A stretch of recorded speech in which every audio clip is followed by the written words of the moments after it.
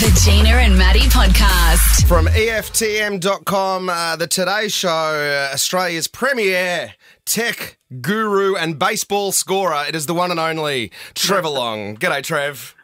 Yes, good morning. How are you, mate? How was Apple Park? We missed you last week, mate. You were over there doing the big announce for the iOS 18. Did you have a good trip? Had a great trip.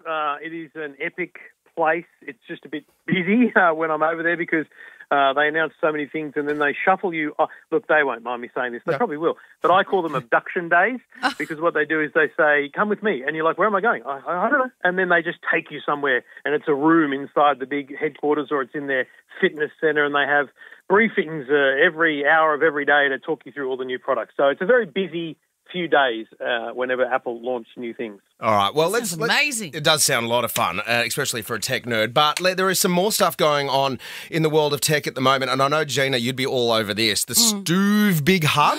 See, I've been wanting heated seaties in my car.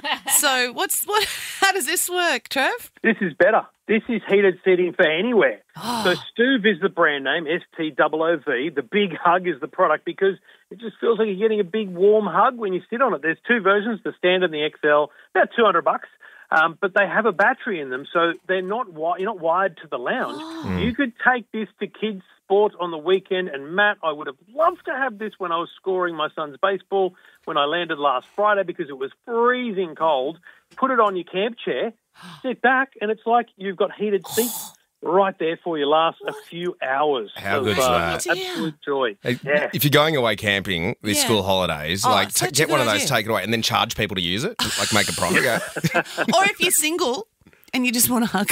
What a warm hug. Now, you're going to resort to that? I've always said, my motto has always been, size doesn't matter, Trevor, but apparently it does when it comes to TVs. That was, for a long time, my motto, and then I got married and realised it didn't matter, and TVs are more important. Yep. And I have a 100-inch TV, and I am validated by some new surveys, research from Samsung, who say that 46% of Australians suffer TV envy after comparing the size and quality of their own TV to a friend or family member's. No. I had this on the weekend. A mate of mine, hadn't seen him for ages, came by. We walked through the lounge room, and he went, whoa! And I said, mate, go big or go home. And it's true. That's absolutely what people think. Size and quality is the number one factor for people. That's the most important thing in buying a TV. You've just given me so much envy. As soon as you said yours was that big. We all did with our arms. How big is that? Yeah. It's 254 centimetres. It's literally a metre taller than me. 2.5 metres. And that's measured diagonally. And how good is watching the F1 on a TV that big?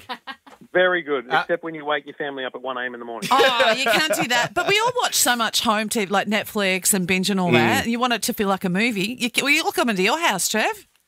That's it. And look, the thing is, everyone often, I get so many questions, what TV should I buy, whatever. The first thing I say is, what's the space? Yeah. Because a lot of people think that they've got to replace a 55 with a 55, but you can move a painting to the side. You can move a frame over there, and then you can make more space. Now, obviously, you can only afford what you can afford, but you'll be blown away by what you can get on a budget in terms of big screen TVs. And, Trev, I'm usually sceptical when Aldi put out special buys because half of it's usually rubbish, but something happening tomorrow is quite epic. This is critical because this is a big brand. EcoVax they're the number one robot vacuum seller in Australia, and every year Aldi sell an EcoVax vacuum on special. This one's epic though, $500. It's not just a vacuum; it is a mop as well, but full mapping for your home. And when it gets back to base after it's finished cleaning, it cleans itself out. So the auto empty station sucks all the dust and debris out into a dust bag, and you clean that out every couple of months. It's brilliant. It's the best. We've got one at home, and I vacuum normally, which is my Dyson, and then you let that one go, and the dust and stuff it finds, it fills up. You think you're clean until you've got a robot vacuum. You know you're not meant to vacuum yourself. You're meant to leave it to the robot. Thank you, Trev. I've been telling you that for ages. Normally retails for $1,000, going for $500. What a bargain. Yep. Trevor, we'll chat to you this time next week, buddy. Talk to you soon. Gina and Matty. We are talking about weird food combos. Love doing this one. Love it. We've done it before. We want to hear about the weird combinations of food. It's either you, maybe dads are bandits for having weird food combos. Yeah. Kids also. Ziggy at the moment is like, he's all about dipping his little cuke, the little cucumber into his tomato sauce. I'm like, dude, I don't really think the cuke needs any tomato sauce, but hey. Oh, they're good in hummus. Yeah. Peanut butter. Tomato sauce? Probably not. Who are we going to first here, Loz? To Debbie. Hi, Debbie. Weird food combos. Not me, but my cousin has tomato sauce on her Weet-Bix. Oh. Dry Weet-Bix, no milk, nothing like that. Just, smothers them with tomato sauce. That is weird. That is so strange. My sister used to have orange juice on her cereal, and that's like the first sign of a psychopath, I reckon. I guess orange if you juice on got cereal. it, but you got it in a glass next to the cereal. She's just saving herself some time. How desperate are you to save time? Like, just have something else. I don't think she couldn't drink milk there for a while, but it's like, don't have cereal then. Oh. David's in San Remo. Hi, David. What's your weird food combo, David? Devon and lemon spread.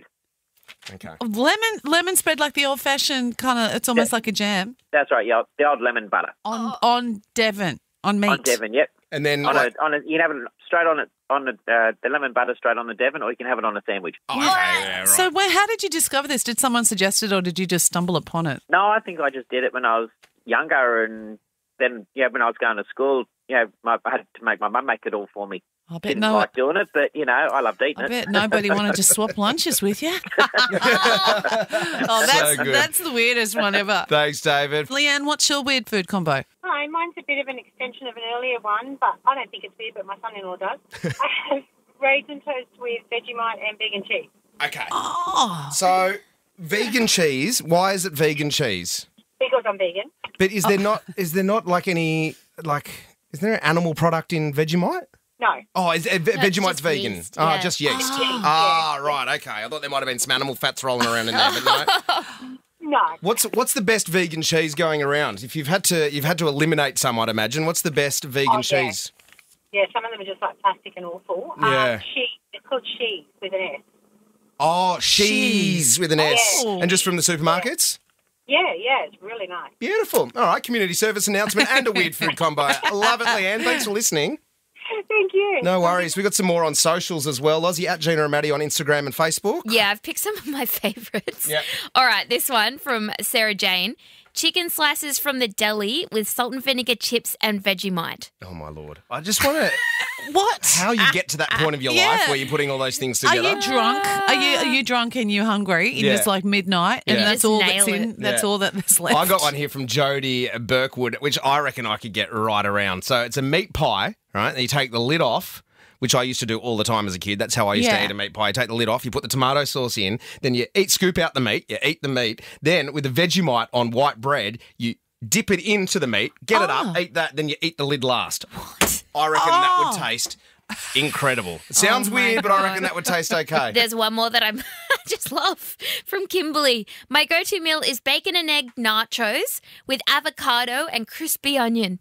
Oh, yes. Again. Yuck. Yeah, get in my mouth. That sounds incredible. I want to be there when these things When the happen. creation's That made. they're just going like, if you're pregnant or something, I would understand because you're like, I feel like this and this. Let's put it all together. But are you just there going, may as well? It's got to be a late night decision, I think. Yeah, well, if Heston Blumenthal can make a soap taste like orange, I reckon it's okay. Gina and Matty.